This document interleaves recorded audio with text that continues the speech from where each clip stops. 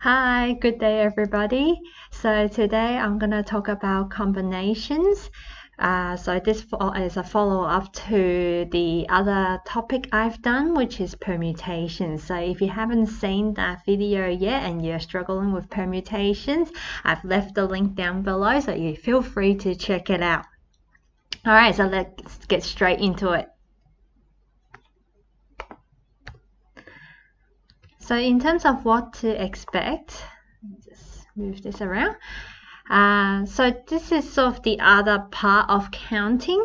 So permutations is about ordered selections.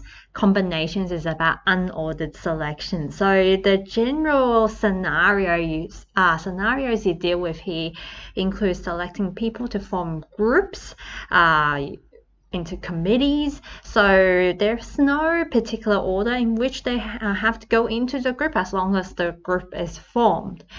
So sometimes this will be combined with a bit of permutations as well, where you select the people that goes into the group first and then arrange them in a line or circle and things like that. I'll also talk about how it applies to probability as well. And just a little bit of an oddball, I'll also talk about the pigeonhole principle. So that's kind of new in the New South Wales HSC syllabus. So we'll take a very quick look at that as well. So I've done actually quite a few of these videos on various topics for the HSC Mathematics and Extension 1 course. So feel free to check it out on our YouTube channel, or you can go to our website as well. There's some additional resources there. Hopefully that can help you. All right, let's have a look. So a little bit about myself. I'm Amy. I'm the co-founder of Pinnacle Coaching College. My main expertise has always been around Extension 1 and Extension 2 Maths. So I'm very familiar with the New South Wales curriculum and how it applies to HSC. All right, so what is a combination? So as mentioned before, combinations are unordered selections. It just simply means order doesn't matter, right? So I think the best way to understand this is maybe I'll use a bit of visuals here. So if I have group that has 3 members in it, A, B, and C, it doesn't matter if I put A in first, then followed by B and C, or if I put B in first, followed by A and C. You still have a group consisting of members A, B, C. So that's why order doesn't matter. The order in which they go into the group doesn't matter as long as you form the group of 3. So you'll find the typical situations here. We'll be talking about forming groups, forming committees, and then sitting on tables sometimes. And the order in which they're chosen doesn't matter. And hopefully that gives you some idea as well how to distinguish questions that are permutation questions versus combination questions. I find that quite often that's where students get confused. They don't know, oh, should I be applying permutations to this? So is this like a 3 factorial question, or is this a combination question where order doesn't matter? So you'll start to see through the questions in this video that the type of question that comes up is just throwing people into committees and groups, whereas in the previous video on permutations is about arranging them into lines, arranging them into circles, and things like that. All right, so the main one thing you need to know to be able to calculate combinations is the notation NCK. All right, so without going into too much depth what it actually means, I would like to focus on the application instead. Just know that this is a calculator button for now. So on my calculator, I'll see if you can see this.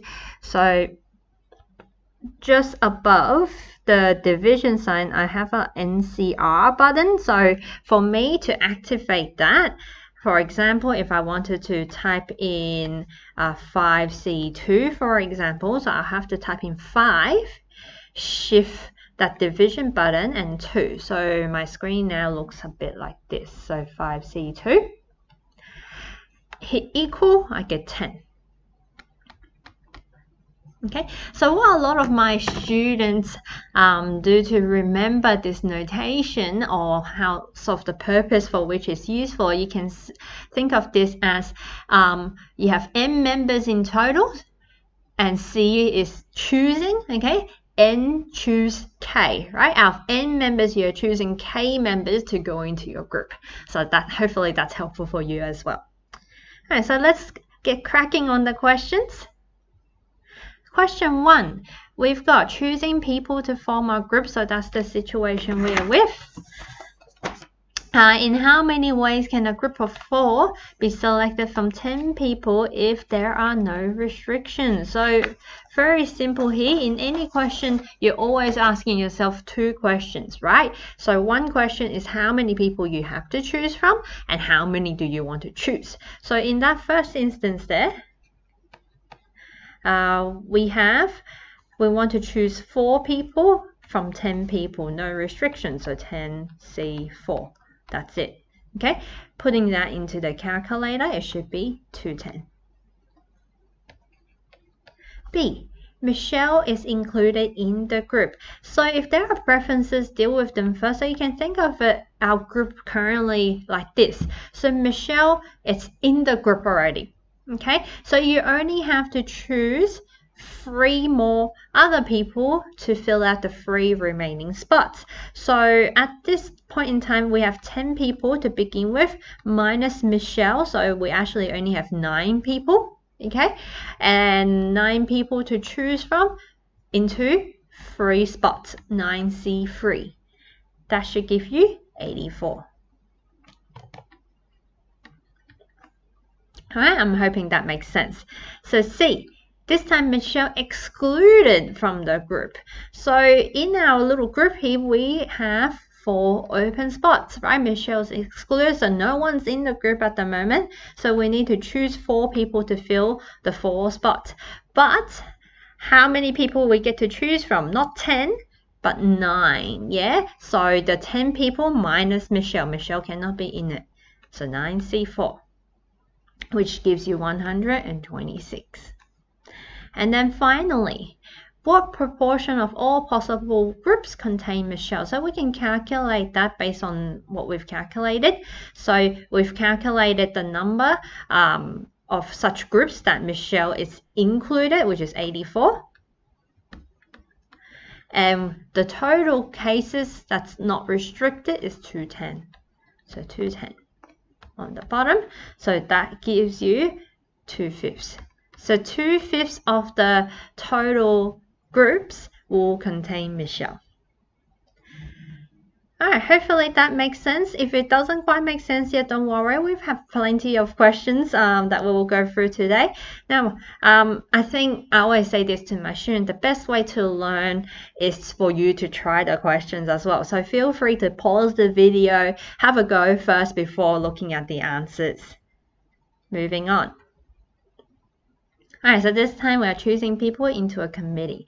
We've got a committee of 7, so the group has to be formed by 7 people in total, and your choices include 7 men plus 9 women, so 7 plus 9, that is 16 people in total. Alright, part A. How many such committees are possible if there are no restrictions? So 16 people to choose from, you need to choose 7. So that should give you 11,440 possibilities. Alright, B, all members are to be female. So you still need to choose 7, right? You're forming a committee of 7, but the pool from which you can choose from is the 9 women only if you have to if you want to create a female only committee. So 9C7, which gives you 36 such committees. Alright, C, all members are to be male, so same thing. You still have to choose 7, you have 7 men. That would be 1, which makes sense because the only committee is basically when all of them are in there. That's it, alright? There's no other options. And finally, 2 men.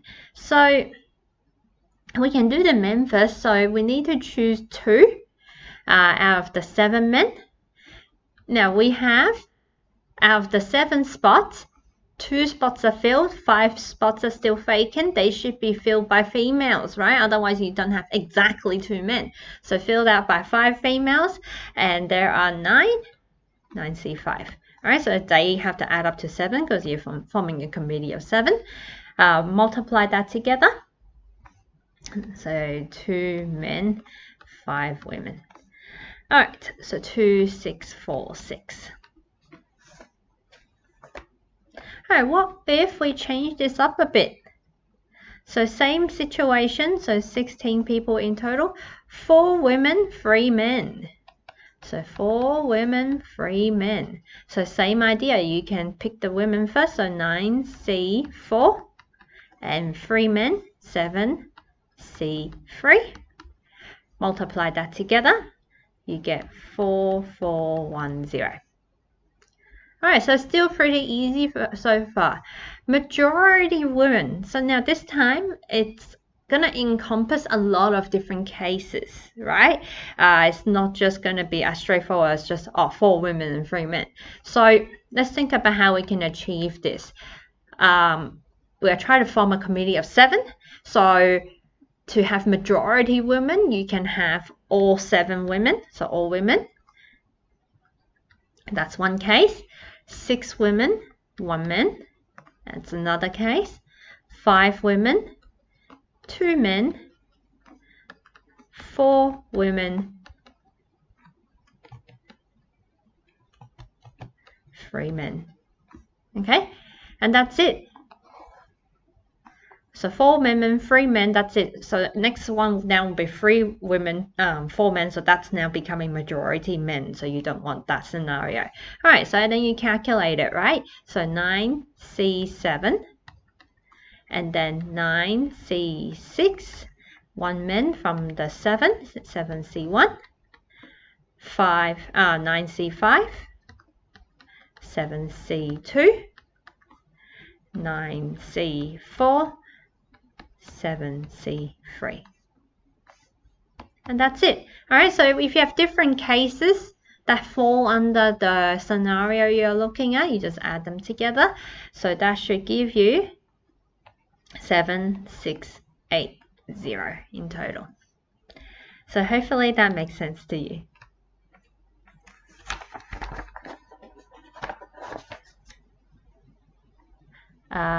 So there's 2 more. Hold on. All right, so let's take a look at the next 2. So now we have the same situation. We want a particular man to be included. So that's similar to that Michelle scenario, right? So let's call that particular man A, right?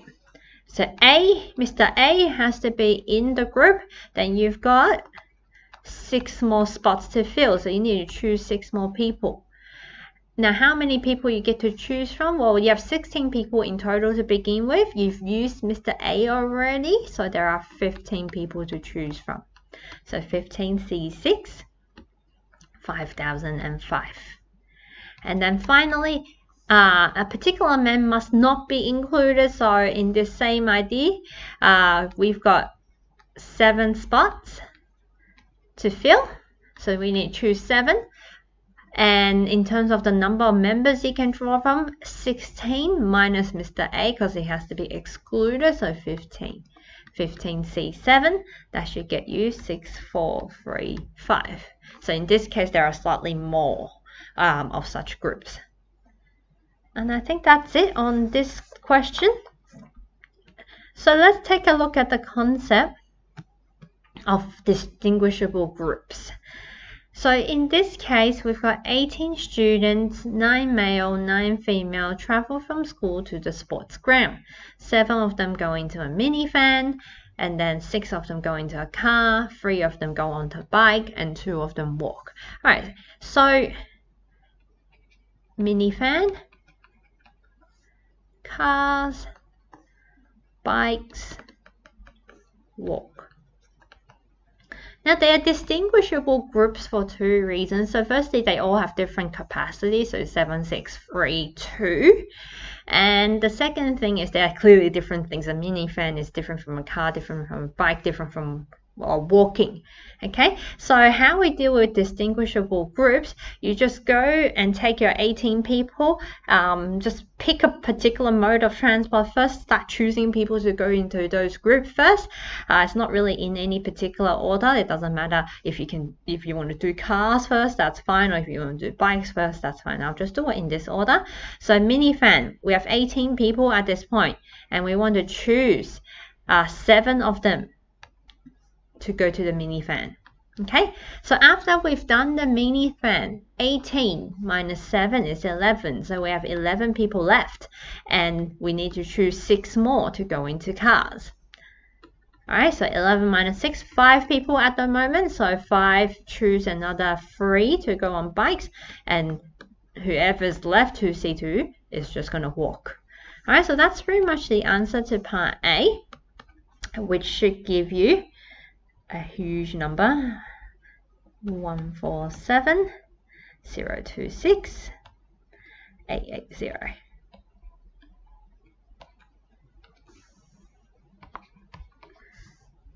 Okay, so what if there is a restriction here?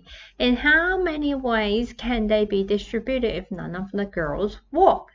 So what you can do is deal with walk first, right? Because that's the mode of transport that has a restriction on it. So we have 9 guys, so 9C2 to walk first. Yeah, none of the girls been selected to walk, only the boys.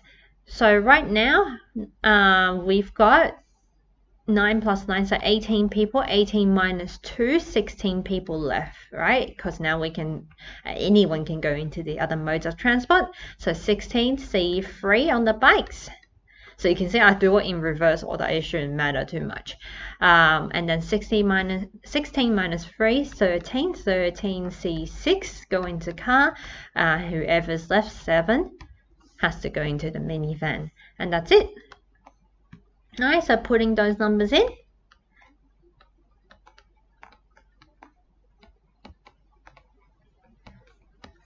Alright, so that's the final answer for this one.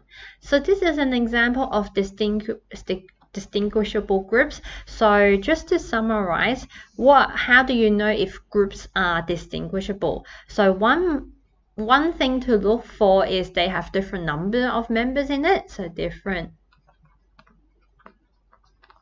number of members,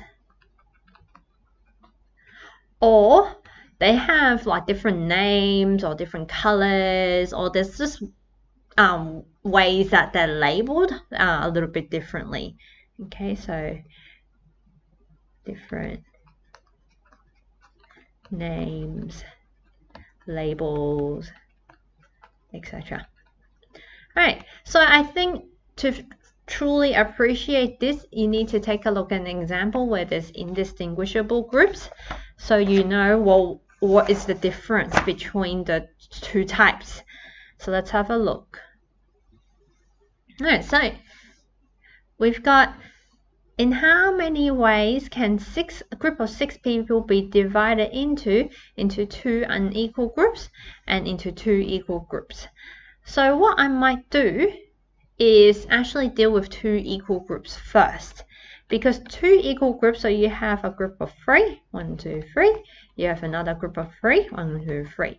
Now, because they didn't say team A and team B, or red and blue, or anything like that, just 2 equal groups of 3. So they're not distinguishable from each other. So let me give you an example. If I have A, B, C in one group, and D, E, F in another group, that is 2 groups with ABC in one group, DEF in another group. And it would not have mattered if I put DEF on the left side first and ABC on the right side first, right? Those are exactly the same thing. You have a group with DEF, you have a group of ABC. So that's the thinking around indistinguishable groups. So how would that work? So in this case, very similar to the previous situation. So you have 6 people in total, choose 3 to go into group 1. Whoever's left, goes into the second group, and because there are 2 indistinguishable groups, divided by 2 factorial. So what that does is remove that repeated groups. So for example, if we just did the top bit, it would have counted that as 1 and 2 separate types of groups, right? But essentially they're the same thing. So we remove the duplication. So that gives us 10 in this case. So whereas if it's unequal groups, they are distinguishable, right? So there are actually a couple of cases here, so that's why I want to do it separately. So you can, for example, have a group of 1 and a group of 1, 2, 3, 4, 5, right? So distinguishable because there's a group of 1 and a group of 5. And then 2, 4.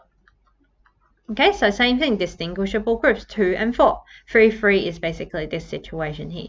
Alright, so let's start with 1, 5 first. So 6C1, 5C5, and then this one will be 6C2, 4C4.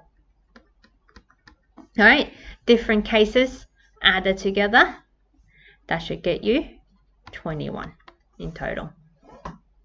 So hopefully that makes sense. What is a distinguishable group? So in this case, neither is actually labeled in any way, but they're distinguishable because I can say, oh, that's clearly a group of 1 and that's clearly a group of 5. Whereas in part B, they're both groups of 3, so you can't tell what they are, yeah, unless you say, oh, you are group red and group green. So let's take a look at another more complicated situation. So we've got 9 players to be divided into 2 teams of 4 and 1 umpire. In how many ways can the teams be formed? Okay, so let's think about this. So we've got 1, 2, 3, 4. 1, 2, 3, 4. Umpire is 1 essentially. Okay, so 2 teams and 1 umpire. And how you can think about this is the group of 1, which is the umpire, and the group of 4s are obviously distinguishable, right? 1 versus 4. But in this case, the 4s and the 4s itself, they are indistinguishable, so we'll need to adjust for that. Alright, so 9C4 to do the first group, and then you have 5 people left now, so 5C4 to do the second group, times the last person, 1C1. Divide that by 2 factorial because of the indistinguishable groups in the teams.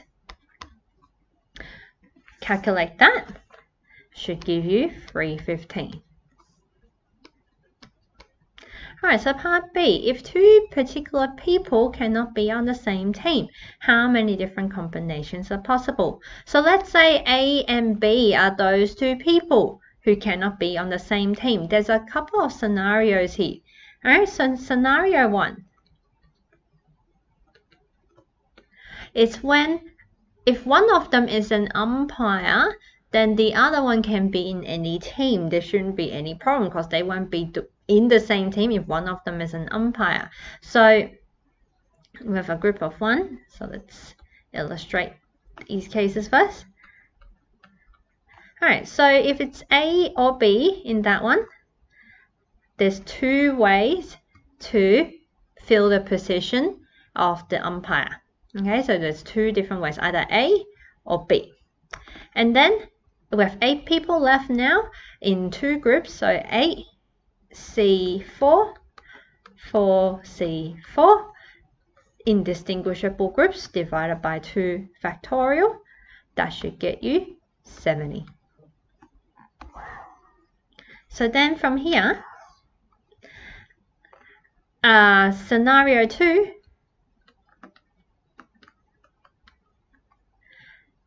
if both of them are on one of the teams, then you need to make sure they are separated. So we might do the teams first. So let's say A is in the first team, B is in the second team, then you've got 3 spots to fill, the umpire position. So right now, we've used A, we've used B, so there are 7 people left. So 7C3 to fill out that first group, and then 4C3 to fill out the second group, 1C1 for the umpire. Now this time we don't need to divide by 2 factorial because they are distinguishable groups. You can say that is A's team because A is in it, and then the other one's B's team and B's in it. So they are now distinguishable. You don't need to divide by 2 factorial. So that gives you 140. Alright, so the total is equals to 70 plus 140, 210. So I hope that makes sense. So this scenario really teases out when a group, so they are both equal groups, right? Teams of 4, but when does it become distinguishable, right? And in this case, just by putting a certain member in it now becomes A's team and B's team.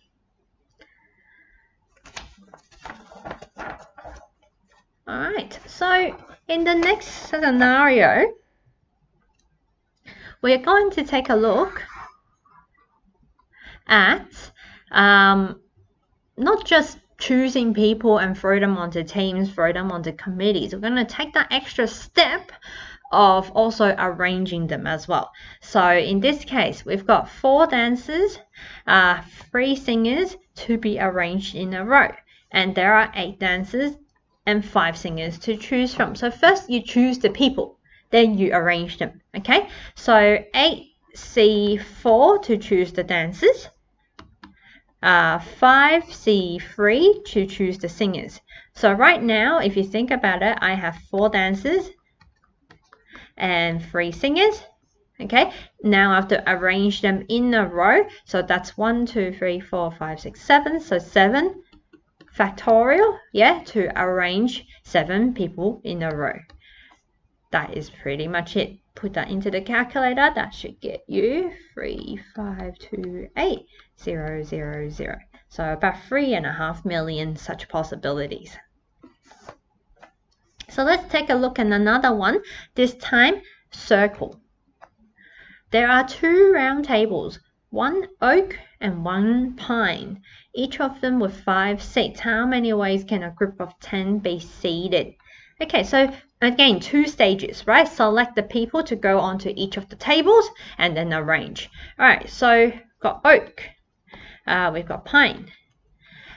So we will go 10C5, so 10 choose 5 to go onto the oak table. Then whoever's left has to go on to the pine table. Then the actual arrangement. Alright, so imagine you've got a group of 5 people sitting next to the table ready for arrangement, okay? So remember, circle arrangement is 1 less than straight line. So if there are 5 people, 4 factorial. And same with the other table, 4 factorial. Okay, so 2 parts to this. So choose the people.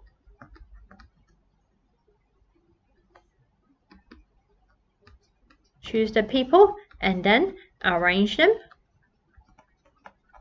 in circles. Okay, circles of 5 spots basically. Alright, so put that into the calculator. That should get you 145,152. Part B.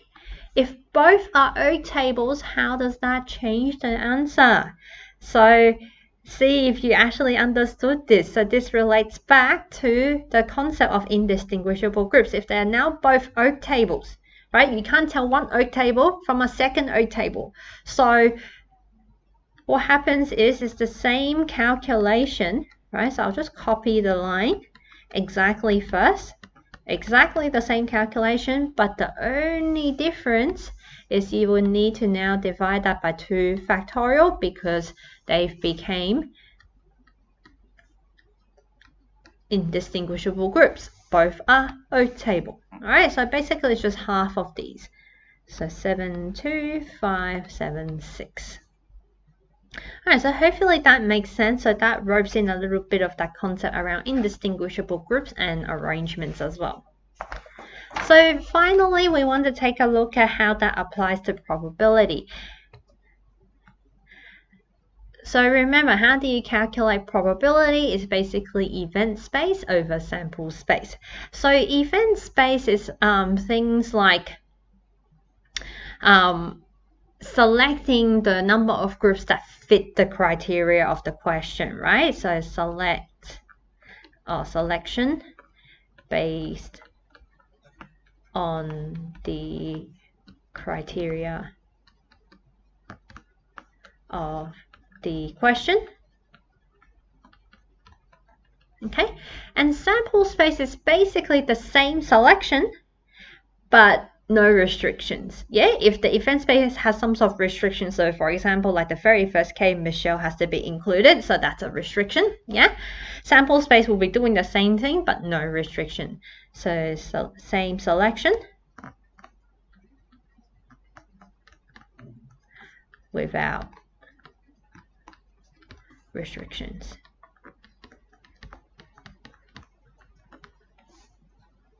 So that's basically it. So let's go straight into an example. Now, for question 8 and 9, these probabilities are based around a deck of playing cards. If you're not familiar with a deck of cards, maybe you should go get yourself a deck and just, bring it to school and play with your friends, because I think that's the best way for you to familiarize what is in a deck of cards, right? But for those of you who have no idea, here is basically a picture of all the cards. So a standard deck of cards in any exam question, unless they say otherwise, does not include jokers. So there are 2 jokers in the deck, they're not included. We are talking about from ace to king for each suit. So suit are these things, right? So this is a club, a spade, a heart, and a diamond. And notice their color as well, right? So diamonds and hearts are red, clubs and spades are black, and Jack, Queen, King are what are considered picture cards. So if the question talks about picture cards, that's what they're referring to. Alright, so if you need to, just Google a deck of playing cards and you'll see the images there, and you can use that to help you answer these type of questions.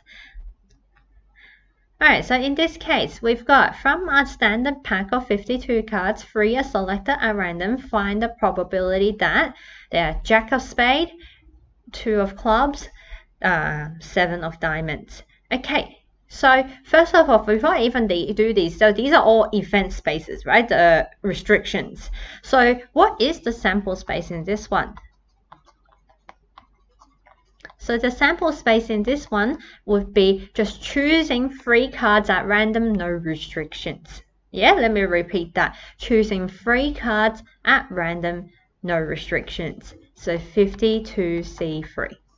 Okay, so in that first instance, Jack of Spade, 2 of Clubs, 7 of Diamonds. These are 3 very specific cards. If you come back to this, Jack Spade, it's this one here.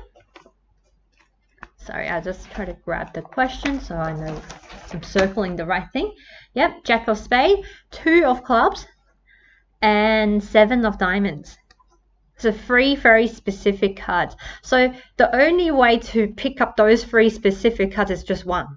There's only one case, right? Where you pick up 3 cards and those exactly 3 cards. So the probability in this case will be 1 over 52C3. So 1 over the sample space, which is 1 over 2 to 100.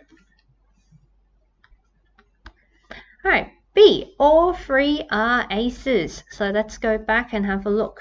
So there are 4 aces in total in the entire deck. So out of the 4 aces, we're going to choose 3 to form our 3 aces and then put that over the sample space. That should give you 1 on 5, 5, 2, 5. C. Diamonds. Diamonds is the entire suit. So that entire suit here. Okay, so there are 13 cards that are diamond in total. So 13 C3. Out of all the diamonds, I'm going to choose 3 of them and put that over the sample space. That should give you 11 on 850. Alright, so hopefully so far it's making sense. Moving on. So D, all from the same suit. So same suit just means they're either all clubs, or spades, or hearts, or diamonds. Okay, so there's a couple of ways you can think about this. So what you can do is pick a suit first. So 4C1, yeah, after 4 suits, spade, diamond, clubs, hearts, yeah, choose one. And then 13 cards in that particular suit, choose 3. Okay, or you can think of this if you sort of like ignore the 4C1. If you have all diamonds, right, it will just be 13C3. Then you repeat that for all spades, all hearts, all clubs, right? So that's 4 different situations times 4. So that's another way of doing it because 4C1 is just 4. All right, put that over the sample space, so 52C3. That should get you 22 on 425. Picture cards. Alright, so let's go and look at our deck again. How many picture cards are there? So there are 3 by 4. So 12 picture cards in total. So if you want picture cards, 12C3. Put that over 52C3. That's your probability. 11 on 1105. F. 2 are red, 1 is black. So the deck is divided exactly half red, half black. So to choose red, there are 26 reds to choose from. Choose 2 of them. And there's also 26 black, and you want to choose 1. Put that over the sample space. Calculate that. Should be 13 on 34. Okay, so you can see the chances here are much higher because there's just a lot more cards that are red and black. Next one. 1 is a 7, 1 is an 8, 1 is a 9. So if you go back and look at the deck of cards, there's 4 7s, 4 8s, 4 9s. So to achieve that result, 4C1 for the 7s, 4C1 for the 8s, 4C1 for the 9s, and then sample space, put that into the calculator.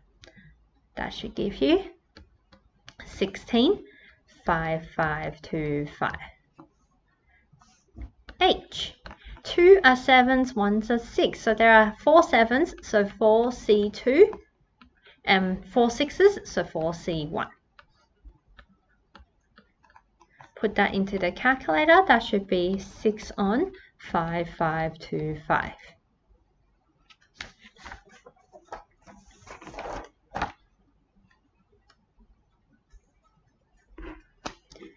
Alright, so the next one we've got exactly 1 is a diamond. So this is where you have to be careful here. So we'll do the diamond first. So 13C1 to choose the diamond. Now, let's go back to the deck so you've got some visuals. So once you've picked up one of the diamonds, you can't pick another diamond because now you don't have exactly 1 diamond. So you have to pick from the remainder of the deck, right? Any of the hearts, spade, clubs. So there are 39 of them, right? 13 times 3. So 39 C2.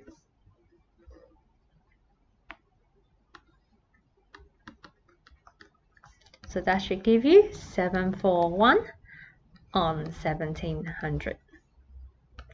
J. At least 2 of them are diamonds. So when you see the word at least, really think about, okay, what are the different cases?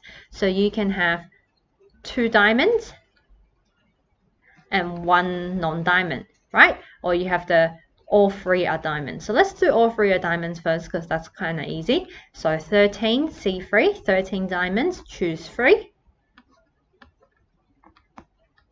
And this one, 13 C2, and the remaining 39 non-diamond cards, choose 1. Alright, and then just add them together.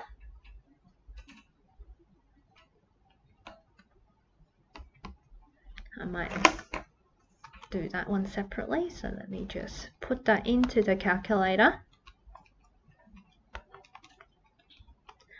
so that's 117850.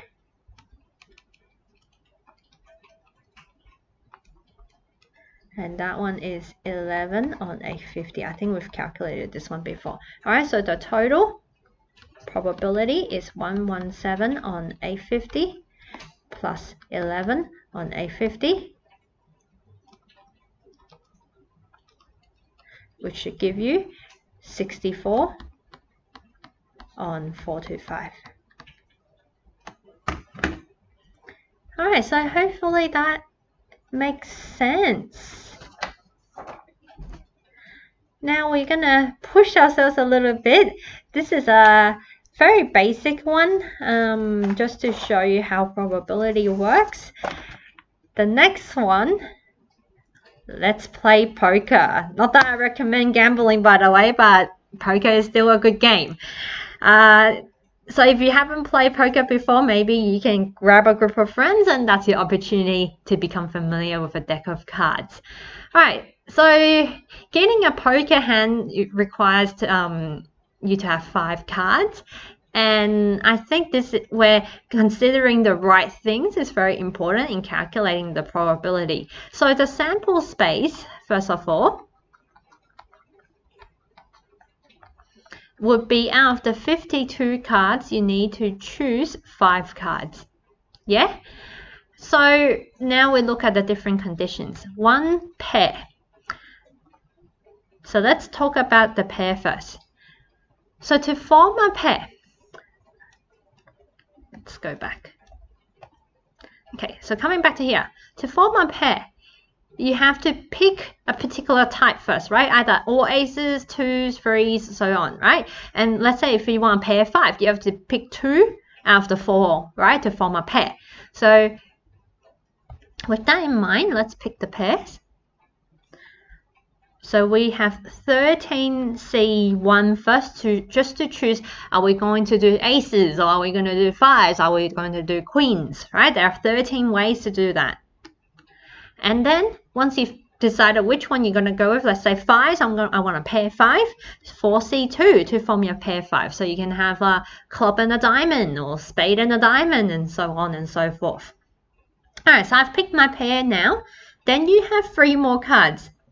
Now these 3 cards has to be different, if that makes sense.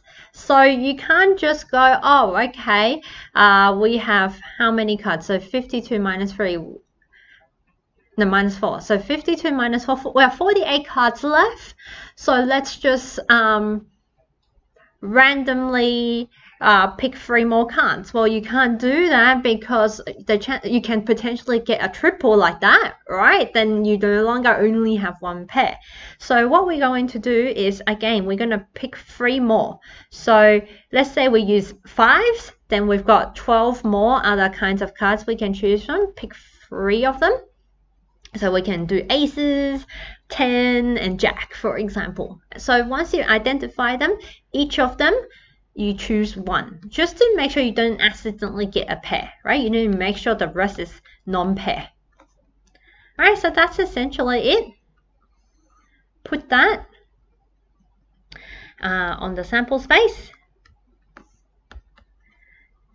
and put that into the calculator. So by the way, I mean, you'll get the hang of this. 13C1, anything C1 is just a number. So 13C1 is 13, 4C1 is 4. So how you can put this into the calculator to make it easy is 13 times 4C2 times 12C3 times 4 cubed, right? Because there's 3 of them.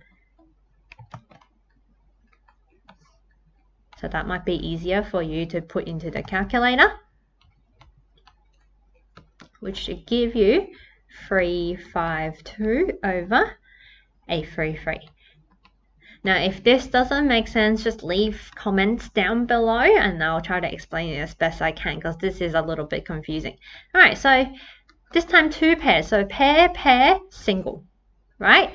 So to do the 2 pairs, out of the 13 different kinds, we are just going to choose 2. So maybe 5s and 10s, for example.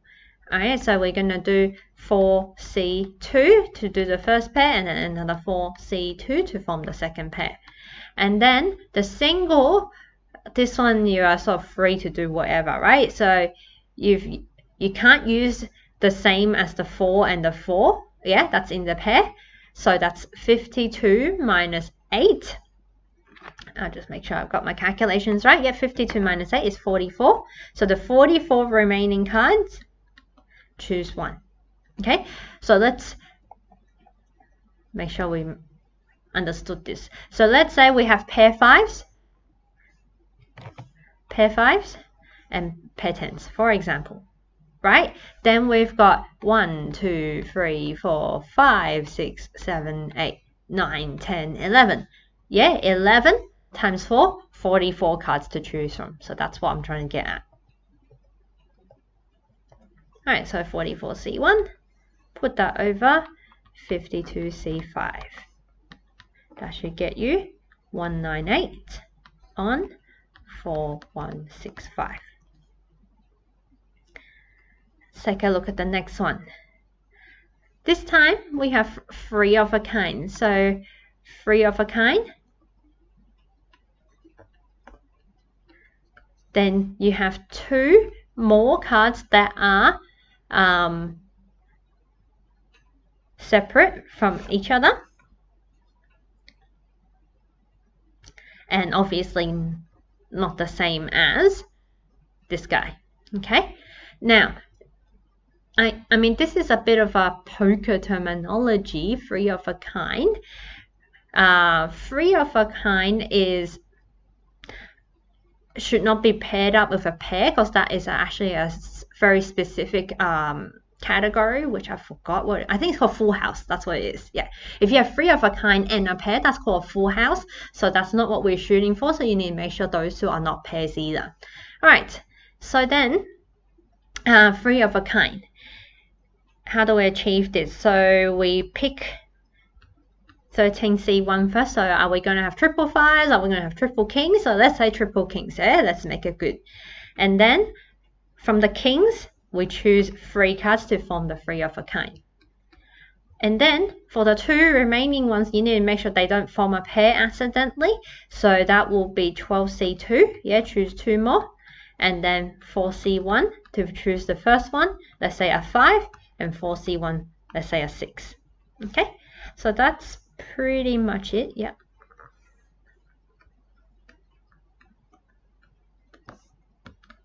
So 88 on 4165.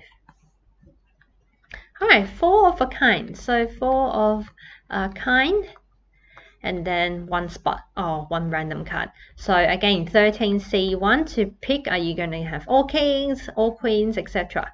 So after that, it's just 4C4. You're using all of them, which is 1.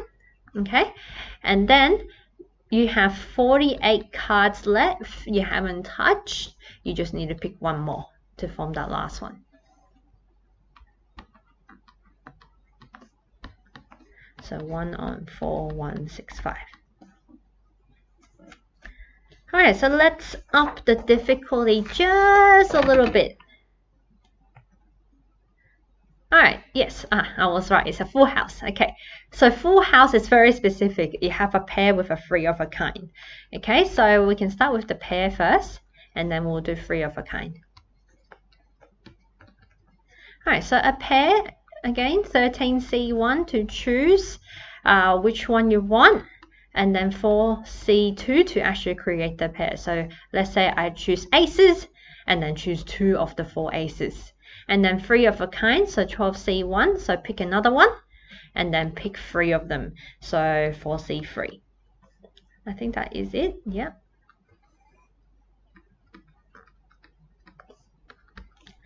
So put that into the calculator, so that's 6 on 4165.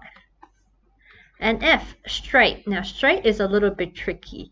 So a straight is basically if you have consecutive cards. Yeah, so for example, ace 2, 3, 4, 5. That's one instance. Okay, so to answer this question, I think it's good to understand what is considered a straight. Let's say if we just look at like one particular suit, right? It doesn't really matter. So as I mentioned, you have ace, 2, 3, 4, 5. Then you have 2, 3, 4, 5, 6. 3, 4, 5, 6, 7. I'm just going to start writing them.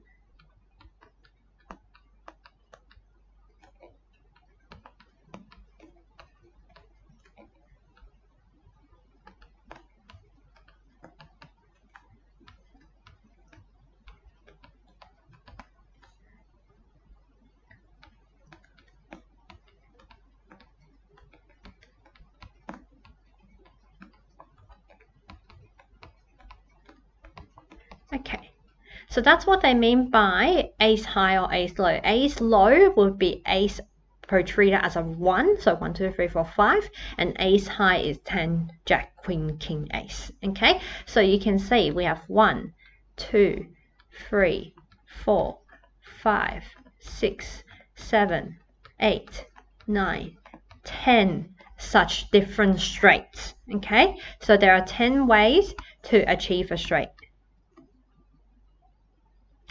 And each individual card, so for example, the first situation, the ace can be club, spade, diamond, or heart. Same with the 2. It could be a club, spade, diamond, or heart, and 3, and so on. So every single one of them, 4C1, right? 5 times.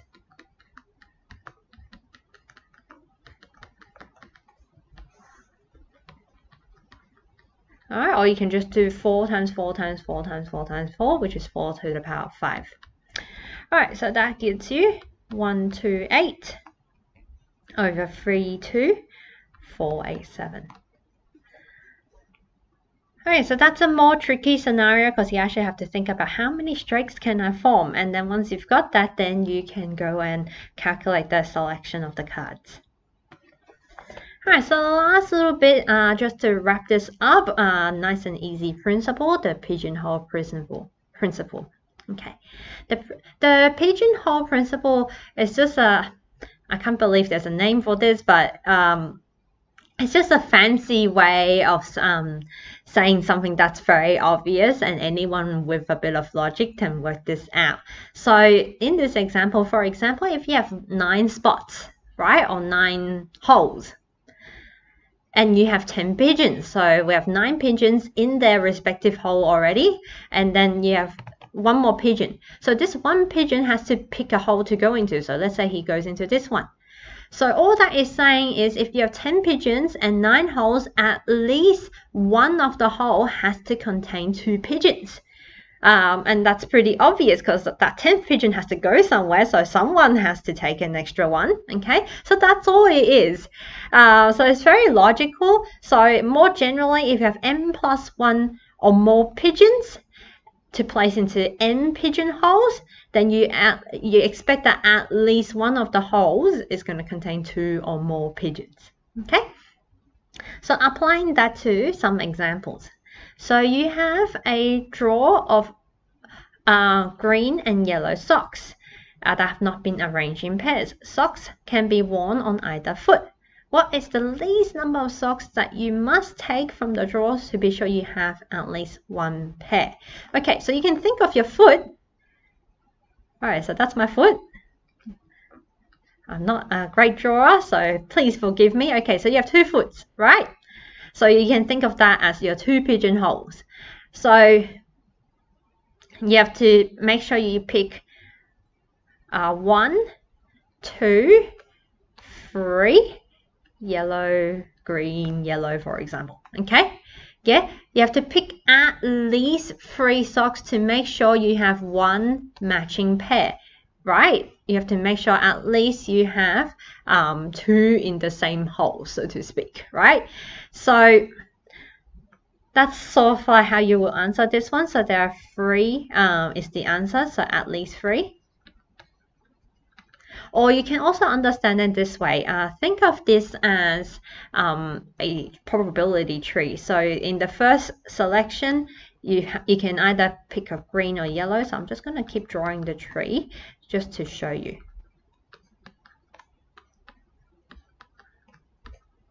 Okay, so you can see from the tree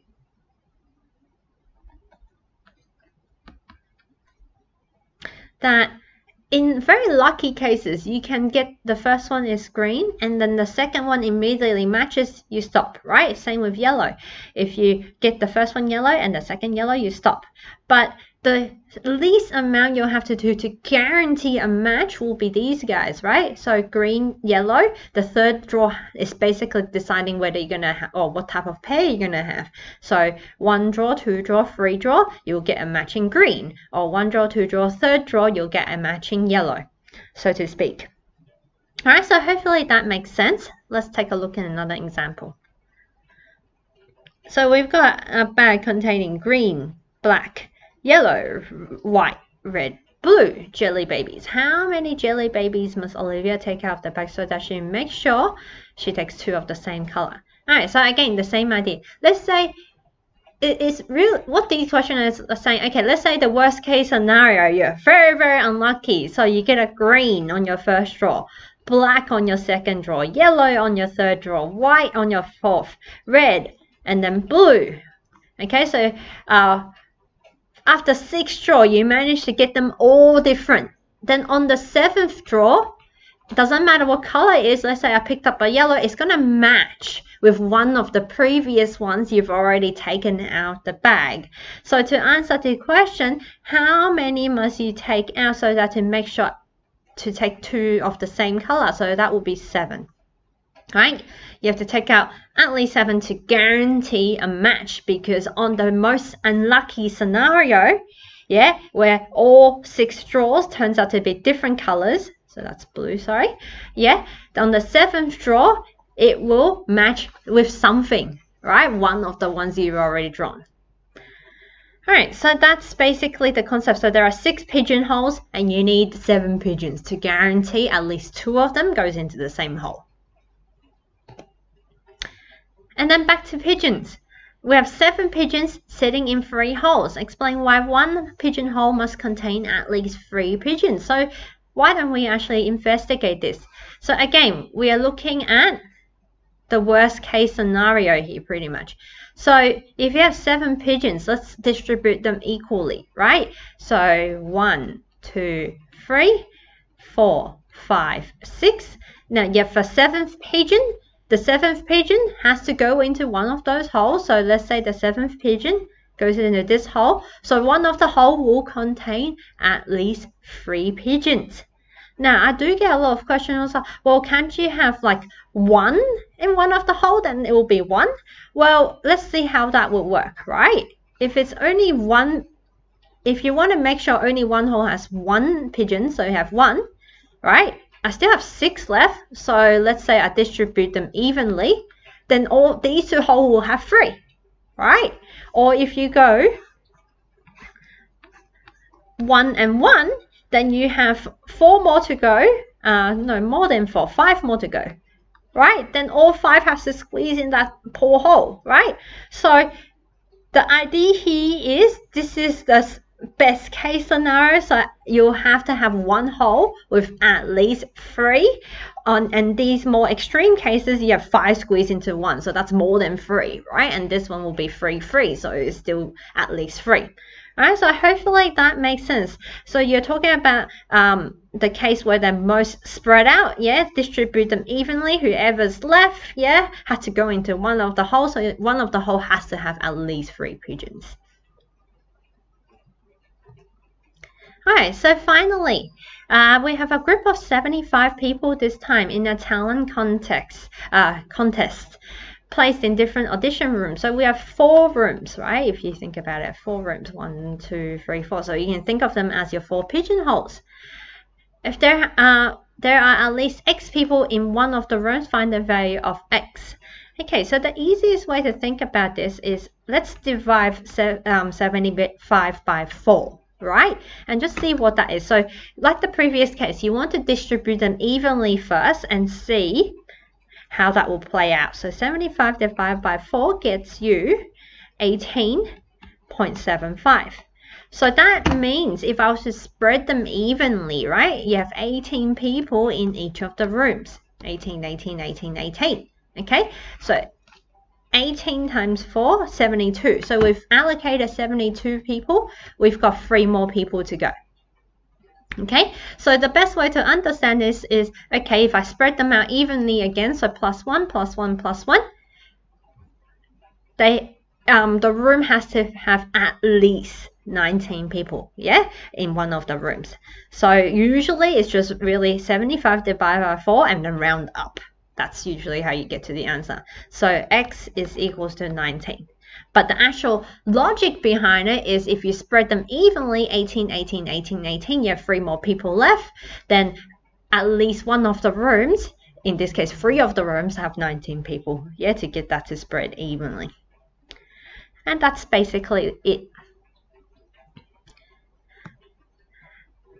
So this is another meme I would like to share with you. Hopefully you can appreciate that. And that is it for today. So hopefully you found this very helpful. I know permutations, combinations, it's one of those topics that gets a lot of both year 11 and year 12 students, depending on when your school decides to do it. And well, at least I found personally when I learned this at school, no one really explained how the counting process works, and I felt like I kind of had to learn that on my own through like try and error, try to guess, oh, let's try this logic, and then check the answers, does that look right? It's like, damn, it's wrong, right? And I definitely feel the pain because I did that as a student, trying to like, where the heck did this answer come from? So hopefully these 2 videos, so the permutations, one I did last week and the combination one, which is this one here, it's helping you understand your homework, understand the question, and is making things a little bit simpler to understand. So if you really like this video and you found that it helps you, please give me a thumbs up so I know to keep producing this type of content, and leave some comments down below, right? If you have any confusions about the questions I went through in this video, let me know. I will try to explain it to you. Or if you have any topic suggestions, right? If there is anything you're struggling at school, so, oh, I can't wrap my head around this concept, again, let me know, and you know, that will be something I can do in the future as well. And that's it for today. Bye for now.